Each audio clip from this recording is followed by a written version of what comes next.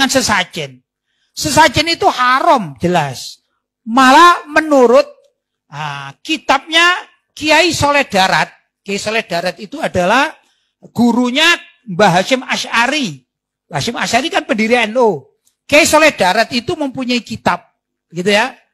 Nah, di dalam kitab itu dikatakan min asbabir riddah, termasuk dari sebab kemurtatan adalah meletakkan sesajen untuk tempat-tempat yang dianggap angker, ya tadi itu sajen, atau untuk makhluk halus atau jin. Itu menurut gurunya Mbah Hasyim Asy'ari yang namanya Kiai Soleh Darat adalah murtad.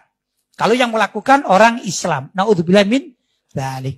Kalau kita secara kaidah umum namanya syirik kan gitu kan, menyekutukan Allah. Orang yang melakukan sesajen di mana saja berada itu sama halnya dengan menyembah sesembahan selain Allah. Entah itu memberi makan, entah itu karena takut kejahatan makhluk tersebut atau apa saja, kok dia melakukan sesajen. Ini tidak boleh, haram. Demikian juga ada fatwa dari Hasil Muktamar NU yang kelima, itu di Pekalongan, ya. Tahunnya sekitar pelaksananya 1930-an.